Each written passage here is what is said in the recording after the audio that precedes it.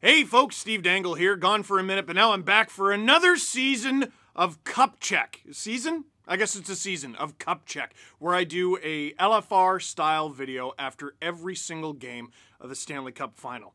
Now, I'm not gonna lie to you, this is gonna be a one-taker. I don't see most of these videos being one-takers. I'm probably gonna do jump cuts like I usually do, but I got my second vaccine yesterday and I'm extremely tired. But I would do it again. Ask me if I would do it again, I would do it again. So game one of the Stanley Cup Finals, the Tampa Bay Lightning win 5-1 over the Montreal Canadiens.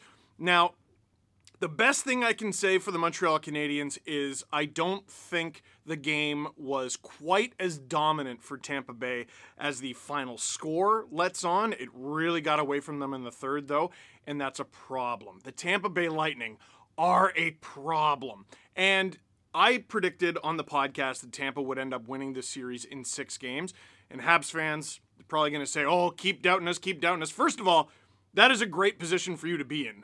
Everyone doubting you has led to you being 4 wins away from the Stanley Cup. So let's not get defensive about that. Second of all, it is not out of disrespect to the Montreal Canadiens.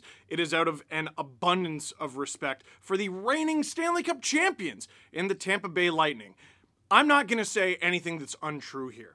The Tampa Bay Lightning have the deepest team that Montreal has played so far in these playoffs. They've probably got the most experienced team that Montreal has played in these playoffs, given they just won the Stanley Cup, and a bunch of these guys went to the final in 2015 as well, a few Final Four appearances.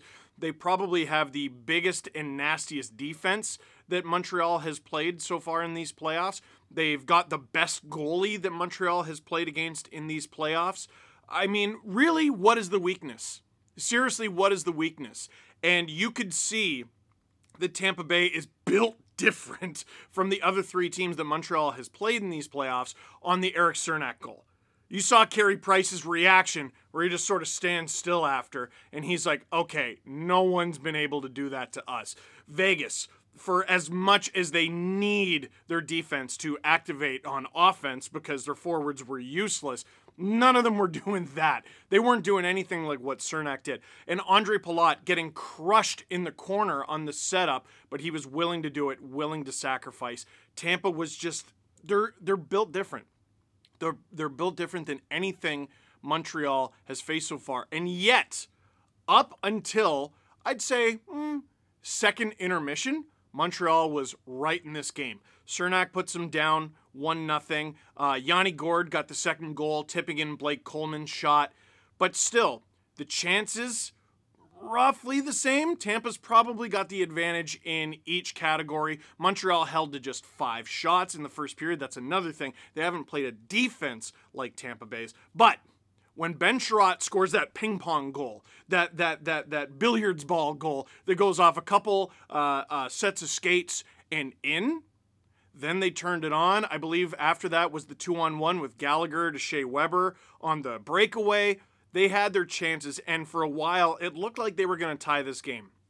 It wasn't until early in the third, Tampa Bay gets a sort of pinball machine goal of their own off of Nikita Kucherov that I thought might have been Palat, but I think it went in off Sherratt. Off the face-off, Kucherov with a ridiculous snipe, and I'm like, oh, okay, yeah, no, sorry. Carey Price has not had to face that.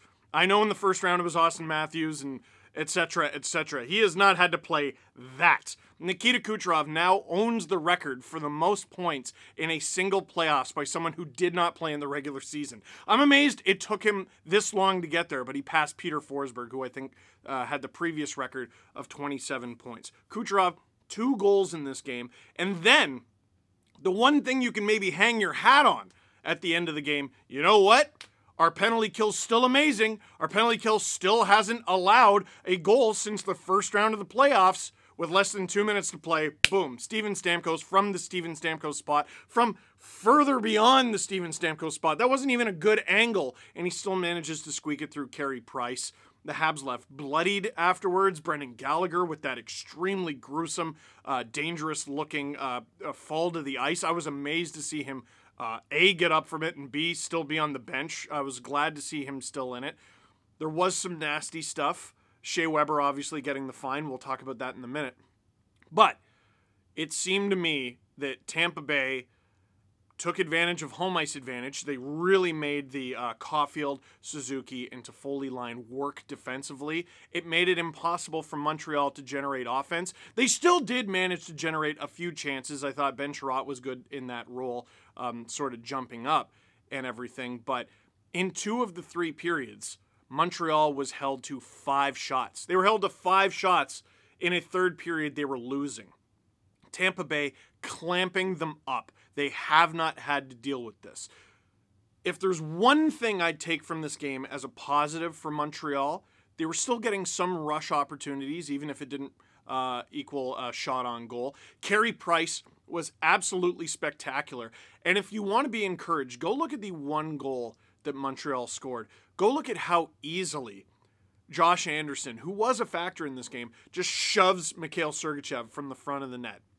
That has to be, especially if Joel Armia comes back in game 2, that has to be the game plan.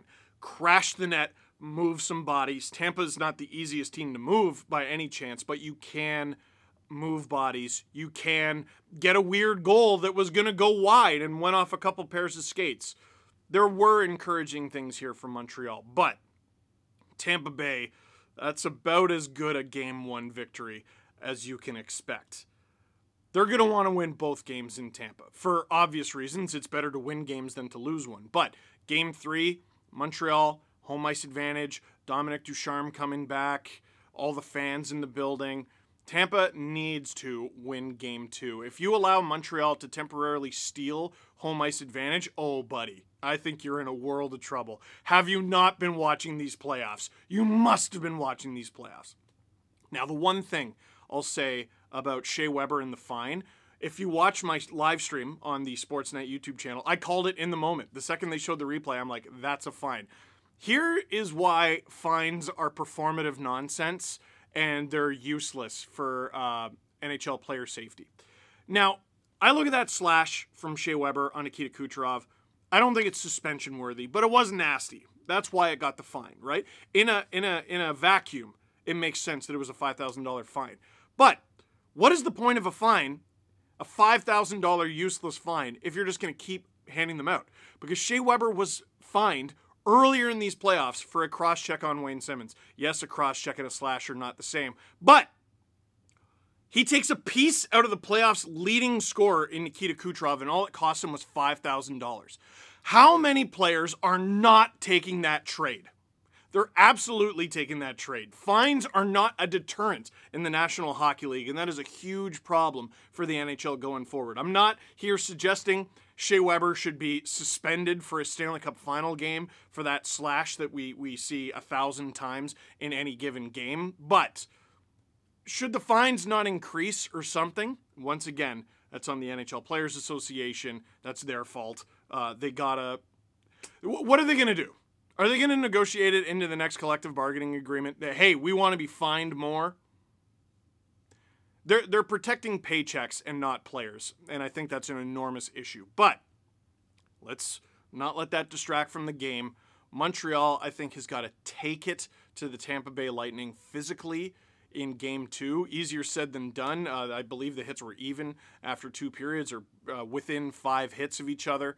Montreal is not as in trouble as the 5-1 final suggests, but that's tough. That's a real tough first game. So I'm going to wrap this here. I'm hoping the rest of the Cup Check videos are going to be longer and have a little bit more energy, but I want to do another video on this channel today as well. I'm so happy with myself that I got through this one. Tomorrow, Sportsnet's YouTube channel, watch the Stanley Cup Final with Steve Dangle. Check it out. It's going to start, I think, roughly 5 after 8. Roughly 5 after 8. We don't want a ton of filler there. So that is it for this one. Thank you very much for watching. Click like if you like this video. Click subscribe if you really like to tell your friends. It's a zillion coffee day, and I mean that literally.